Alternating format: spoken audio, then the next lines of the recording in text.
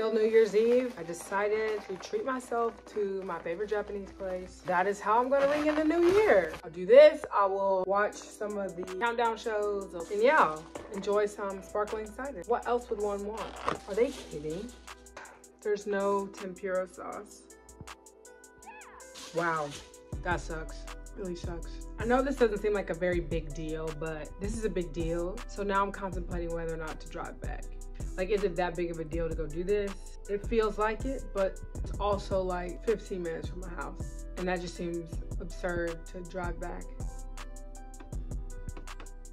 This is why you always check the bag. I know that rule, and yet here I am. Ah! A few moments later. 36 minutes later, I went. The good news is they gave me some free items to make up for it. You know how you like realize like you've been doing things the hard way for a long time? You're like, why didn't I just think of that? So I make Oreo balls every once in a while, and there are 3 ingredients. Crush up Oreos, cream cheese, and then you dip them in chocolate. Okay, like super easy. Anyways, I'm usually like crushing in a Ziploc bag all these Oreos at one time. Making a mess. Why had I not thought of the blender? Cheers to 2022 and cheers to working smarter, not harder.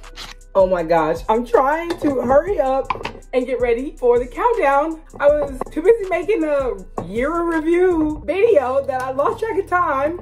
And as always, I'm behind in catching up to a live program. So it is 12:02. I hear fireworks, I'm like, oh, dang it. This can't be a good sign. Oh my gosh, how does this work? Is this even what this is for? Oh, there we go. We're gonna pretend. Wow. All right, 2022, here we come. We'll get the real thing right here. Guys ready? 10, 9, 8, 7, 2, 1. Wow, 2022, here we come. Wow, wow. What a year, guys. We made it. We made it.